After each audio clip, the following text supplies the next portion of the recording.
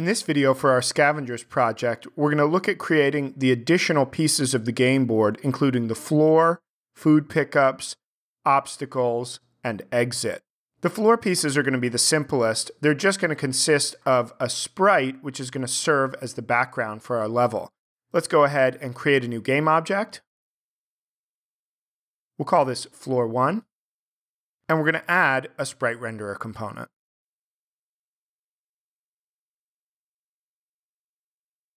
For the sprite, we're going to choose our first floor sprite. We're going to set the sorting layer for this to floor. With that done, we're going to drag our floor tile to our Prefabs folder, and then we're going to reuse this by switching the sprite to the next sprite in our sheet. This will be Floor 2.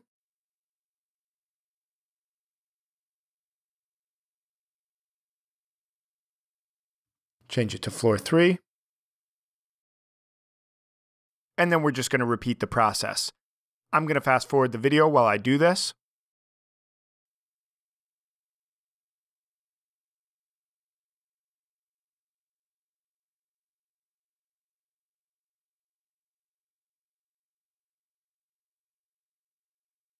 And there we go. Next, we're going to create the exit tile.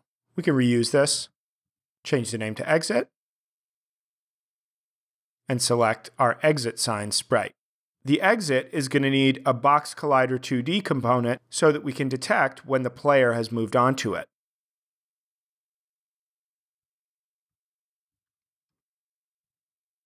We're going to set the box collider 2D to isTrigger so that it won't actually prevent the player from moving onto the space, but just detect the collision. We're going to set exit to our items layer so that it will be rendered under the player, but in front of the floor.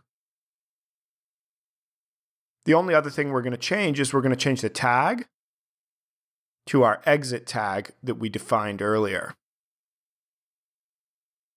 Drag that down to our Prefabs folder. Next, we're going to create our food object.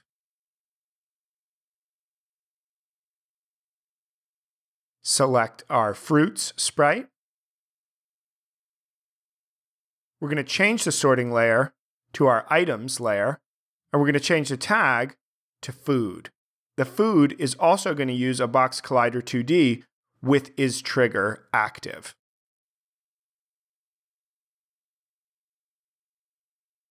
We're going to make our soda object next. And we're going to change the tag to our predefined soda tag. The layer can remain as default because these are not actually going to block the player or enemies from moving into their space. They're just going to be picked up if the player moves over them. Drag that down to the Prefabs folder. Next, we're going to create our inner and outer wall tiles. Let's do the outer walls first. We'll call this Outer Wall 1. And we'll select our rocky wall sprite here. This is going to have a box collider 2D, but it's not going to be a trigger. This is actually going to prevent the player and the enemies from moving into its space. We're going to set the tag to untagged and the layer to blocking layer because this is actually going to block the player's movement.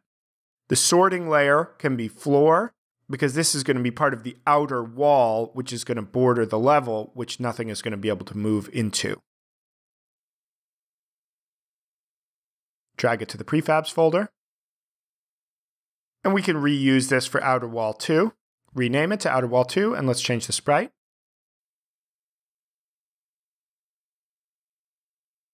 Now, to be clear, these are only visual variations.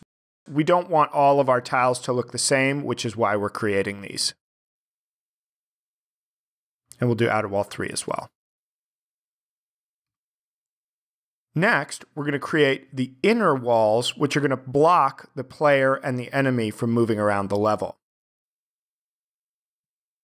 We'll change the name here to Wall 1, and we're going to change the sprite as well.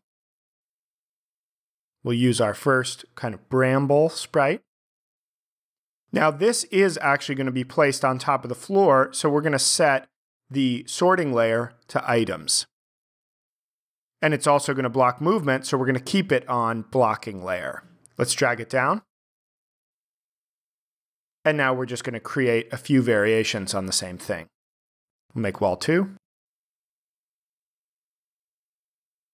Change the sprite, drag it down.